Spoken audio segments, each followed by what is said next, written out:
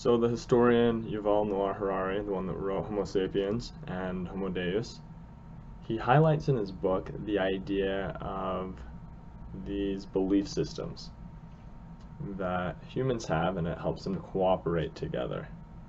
I wanted to bring up some of the psychology behind why these group systems can grow, one of them being specifically group polarization. So group polarization, this is a concept in psychology where individuals feed off one another and they grow stronger and stronger in their beliefs. So for example, if you take a group of people that lean slightly to the left politically, and they interact with one another and they discuss ideas, over time, if they're left alone and it's just people that are slightly left, they will oftentimes grow further and further left. So they feed off one another. Same idea if you have someone that is slightly to the right and they're surrounded by a bunch of other people that are on the right, a bunch of conservatives, they will become more and more conservative over time. And so Harari discusses the idea of these imagined belief systems. The real secret of success of our species is that we alone can talk about things that don't exist at all, anywhere, except in our own imagination, in the stories that we invented. All the other animals, they too communicate, but they communicate information about things that really exist. You can never convince a chimpanzee to do something, say to give you a banana, by promising that chimpanzee that after you die, you know what happens? You will go to chimpanzee heaven, and there you will receive lots and lots of bananas for your good deeds. No chimpanzee will ever be convinced by such a story to do anything. Only us, only Homo sapiens. The easiest example to give is, of course, religion, but it's not just religion. It's the same with our legal system, with our political system, with our economic system. Money is also just a story. Chimpanzees and dolphins and wolves, none of them man uses money. None of them, they can exchange things. I give you a banana, you give me coconut. But the idea of money, this is something unique to humans because, again, it is based on a story about something that exists only in our imagination.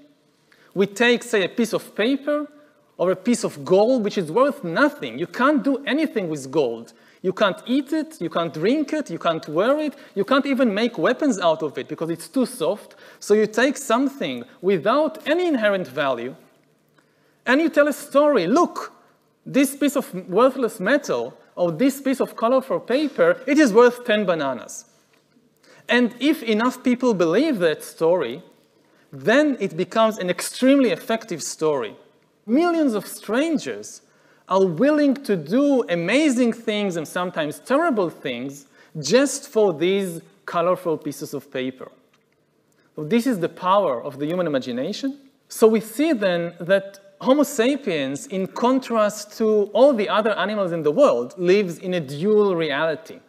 Other animals, they live inside an objective reality.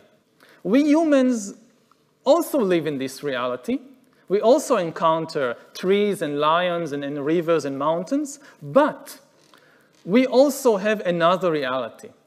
In addition to this objective reality, we also live inside a fictional reality, a reality that we invented, that exists only in our imagination, a reality that contains things like nations, which are just the stories that we invented, which contains money, which is populated by gods, which includes things like human rights, which again, it's our invention.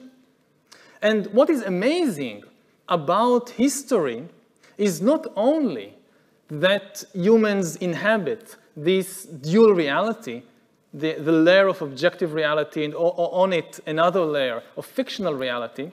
What is really amazing is that over time, fictional reality has become more and more powerful until we reach the situation today when the very survival of trees and rivers and lions and chimpanzees depends on the imaginary stories that Homo sapiens has invented.